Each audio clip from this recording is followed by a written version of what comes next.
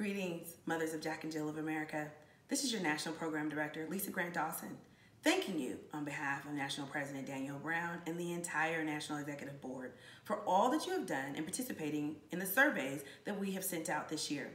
Your regions and your chapters have participated at high levels and have allowed us to gain information that is helpful for us to run the organization and to lead in the direction in which you, the members, require it.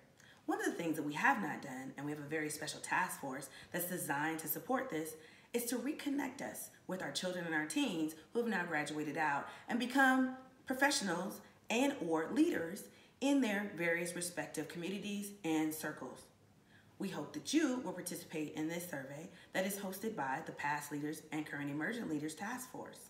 We are asking for information from you, your associates, and past teens on where we can reconnect with our teens that have now moved on into their various careers.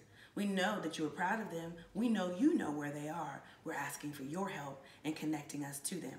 This will allow us to build a repository and a database and also allow our teens and our children to reconnect with one another after their life in Jack and Jill.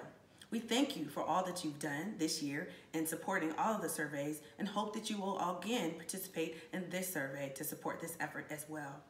Through you, together we can continue to do more.